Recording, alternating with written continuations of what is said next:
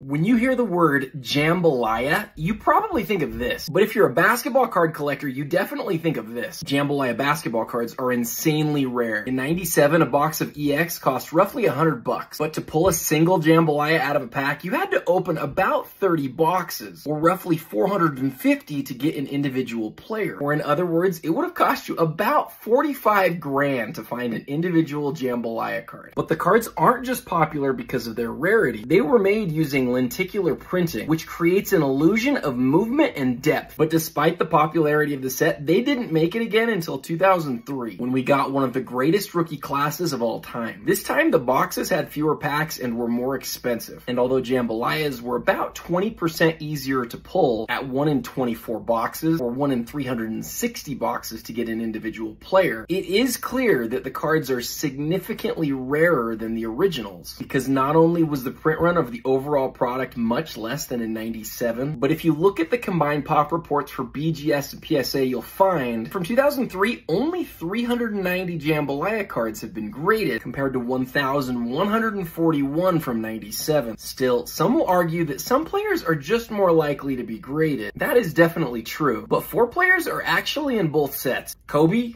Timmy, AI, and Shaq. And each of those players have been graded several times as much in '97 than in 2003. For Kobe, the combined pop report shows 147 of these, compared to just 39 of these, nearly 4 times as many, which explains why this card has sold 13 times at PWCC since the last of these did in March of 2022. That nearly 2.5-year streak ends this Sunday, when this one sells at the PWCC weekly auction.